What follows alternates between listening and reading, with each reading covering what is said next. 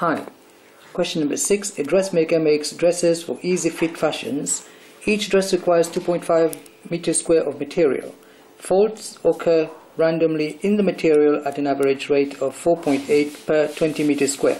So this is a Poisson distribution. We have an average rate here. They are occurring independently. Find the probability that a randomly chosen dress contains at least two faults. So since we're going to be using a Poisson distribution, we need to find the mean mu.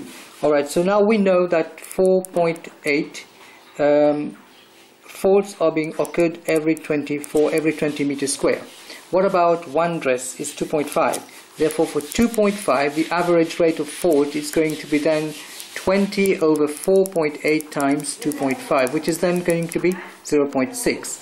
Now because it's a Poisson distribution, so x follows a Poisson distribution with mean lambda, and the mean lambda is 0.6. And also we know that p of x is equal to r is going to be e to the power of minus lambda, lambda to the power of times lambda to the power of r over r factorial. So we want to find out the probability that a randomly chosen dress contains at least two faults. So p of x at least 2 means greater or equal to 2. That means we're going to say 1 minus the probability of 0 and 1. So that's basically 1 minus the probability of 0.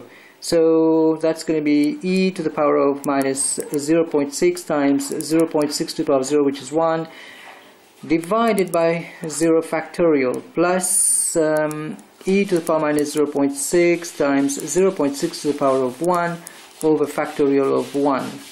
Okay, so therefore 1 minus e to the power of 0.6, e to the power minus 0.6, we can put this outside. We can say 1 over e to the power of 0.6 times what do we have inside? 0.6 to the power of 0, which is 1, plus 0.6 itself.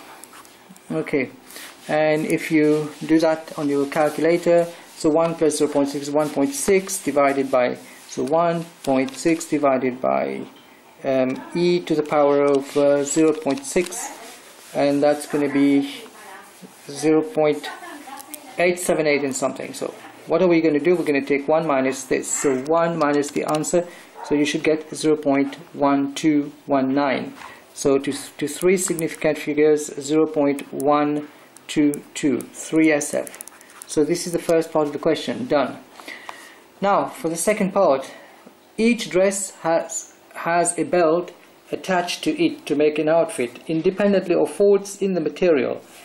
Independently of faults in the material, so we're going to multiply the probabilities. The probability that a belt is faulty is 0.03. Find the probability that in an outfit neither the belt nor the dress nor its belt is faulty. If the dress is not faulty, for a dress not being faulty, what is it?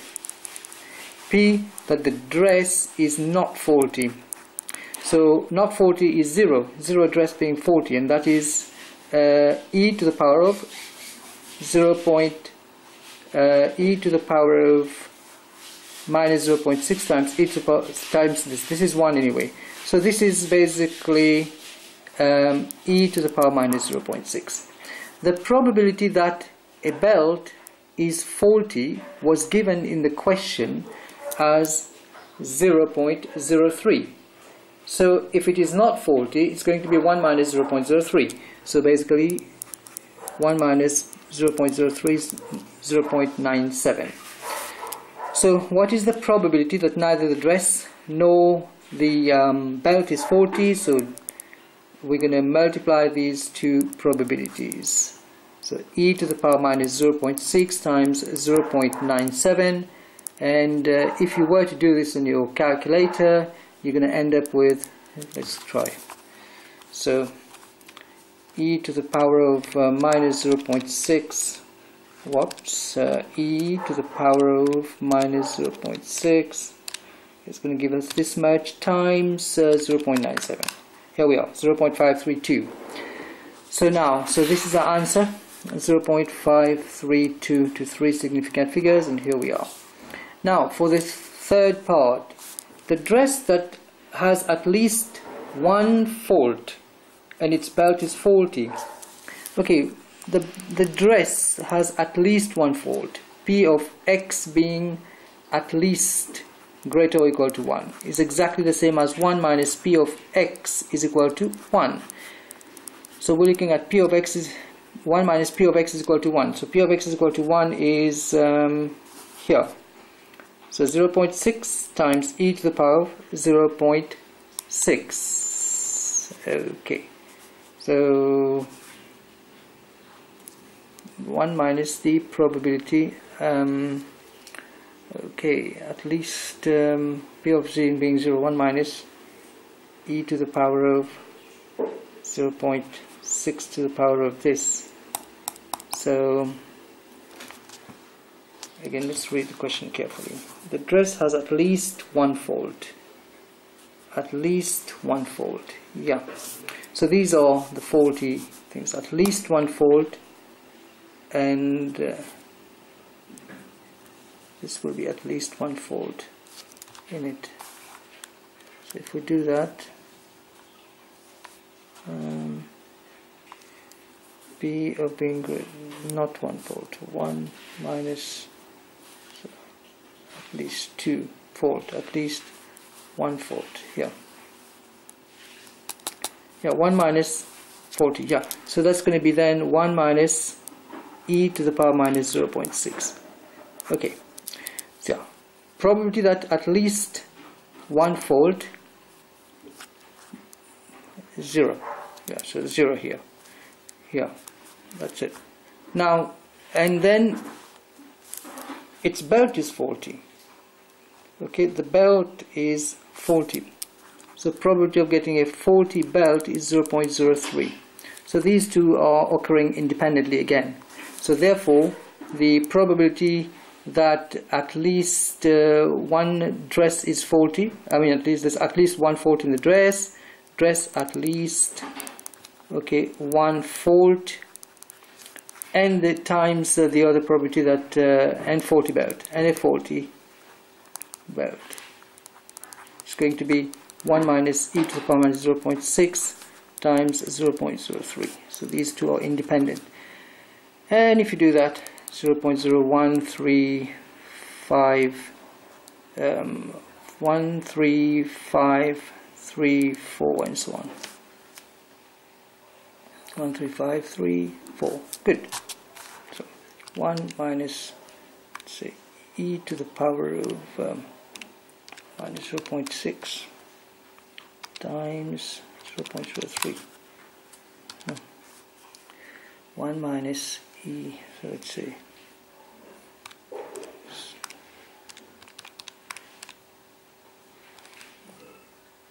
Anyways, let's do it again. Okay. This is like 1 divided by e to the power of 0.6, and you take 1, you minus the answer, you get this much, times 0.03, isn't it? So here we are, 0.01353, 13535, okay, 6, and so on. Okay, good. Here we are. Now, what is the next part of the question? The dressmaker attaches 300 randomly chosen belts, okay, to 300 randomly chosen dresses. An outfit in which the dress has at least one fold and its belt is faulty is rejected. Use a suitable approximation to find the probability that fewer than 3 outfits are rejected. We need to understand that n here, okay, for the fourth part, n is equal to 300, meaning that n is greater than 50. And also p is equal to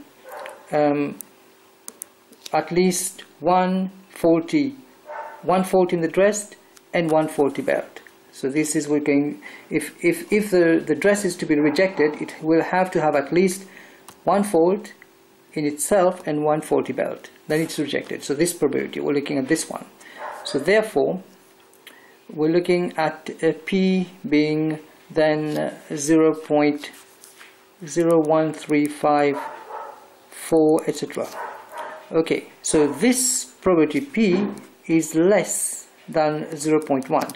When these two conditions are met here, then we approximate to approximate to a Poisson distribution.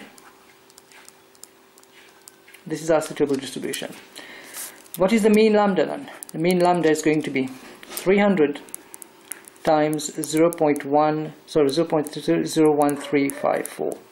Do that and you get end up with 4.06. We need to find the probability that at least fewer than 3 are rejected. Sorry, fewer than 3 outfits are rejected. So if fewer than 3 outfits are rejected, okay, so that's going to be then a probability of 0, 1 and 2, fewer than 3. Okay, so we have then e to the power of 4.06 times 4.06 to the power of 0 divided by 0 factorial, and also plus e to the power of minus 4.06 times 4.06 all over factorial, this time factorial of 1, sorry about that, plus e to the power of minus 4.06 times 4.06 to the square divided by the factorial of 2. E to the power of 4.06 is everywhere, so we can say 1 over e to the power of 4.06 outside is times what we have inside is this to the power of 0 is equal to 1 plus 4.06 plus 4.06 to the square over the factorial of 2 means over 2. And if you were to work this out in your calculator, you would end up with 0.231. So here we are for this question, number 6, taken from June 2006, Advanced Level Maths HSC Statistics 2.